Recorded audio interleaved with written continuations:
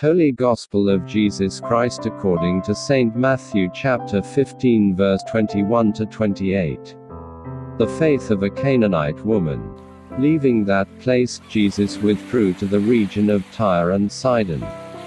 A Canaanite woman from that vicinity came to him, crying out, "Lord, Son of David, have mercy on me.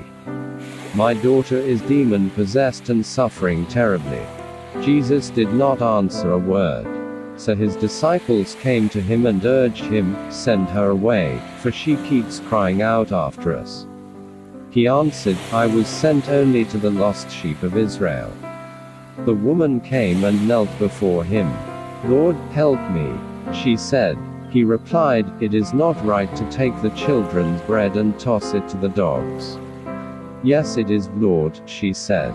"Even the dogs eat the crumbs that fall from their master's table." Then Jesus said to her, "Woman, you have great faith. Your request is granted." And her daughter was healed at that moment. Praise to you, Lord Jesus.